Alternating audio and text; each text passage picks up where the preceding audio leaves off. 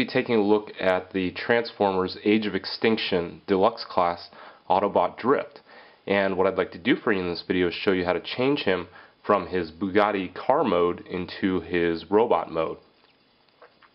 So the first thing that you're going to want to do is, on the underside here, if you happen to have the swords attached, just go ahead and pull those out. And probably the safest way to do so is by the handles on the bottom, because this is a soft, sort of bendable plastic, and in doing so, just protecting the blade right here, because if you look at this one specifically, it happens to be bent, and it's not from myself pulling it out from the blade. It just happened to come packaged inside the box like that. And this one, not as much, but still a bit of a bend. But just to help preserve that and protect it, easiest way would just be pulling out by the handle first. So anyways, we'll just put those off to the side. Now, to change him, just go ahead and begin to pop the doors out like that, and do the same for this, and go ahead and just continue folding them. And they're actually a double hinge, so you're basically just folding over like that, and the same for the other one, like that. And then go ahead here in the back and just begin to split apart the rear end, and what that's going to do is help free up the roof of the car itself.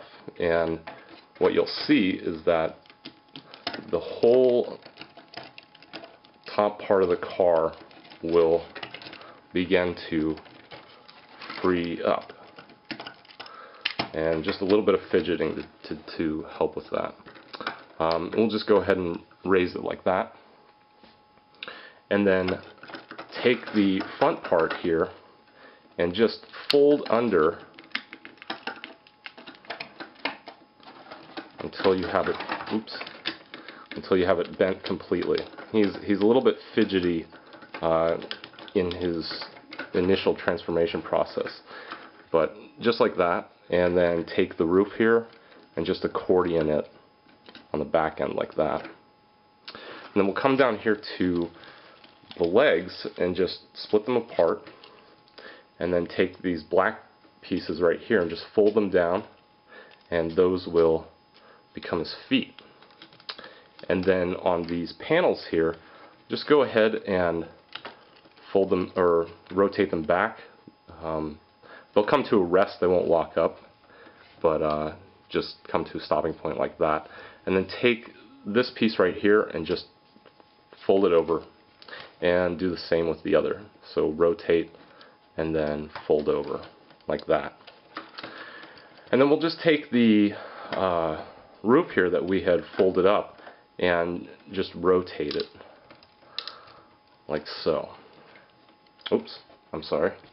Let me zoom out on that. What I did was, it was like this originally, and then just go ahead and rotate it up like that. And then come around here to the front and just pull, or begin to pull the arms out, and then fold down up here in these joints, or pull them out, I mean. And then go ahead and pull down on the nose of the cab, and in the back here you'll see its head come out. Just go ahead and flip that up like that, and then this back roof here, there's a piece inside, and all you're going to do is just bring that out a little bit like that. Here it is right there, and then go ahead and just plug it into a tab that's up under the back of his neck, and that will hold everything together. And so pretty much I just stand him up And here you have Drift. These two swords here, there's actually 4 of them. There's 2 more that are plugged in underneath the underside of the roof. And pretty much there's a variation as to how you can have these. You can have the 2 swords in his hand and then the 2 smaller swords tucked into the back. Also there's there's 2 holes here. You can also put them back here, or you can take these and put them up here. And then also there are these 2 tabs on each side on the bottom part of this top panel, and there are 2 holes in the swords, and you can plug them in really to your own preference, however you choose to display him. But pretty much here you have Drift.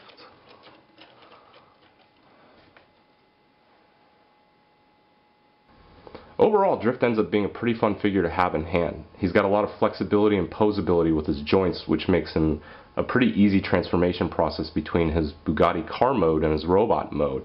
Whether just displaying on a shelf with your other Transformers collection or playing with in hand, he's got a really interesting and unique design aesthetic going on with him. And just for a quick size comparison, here is Drift and here is Transformers Animated Samurai Prowl.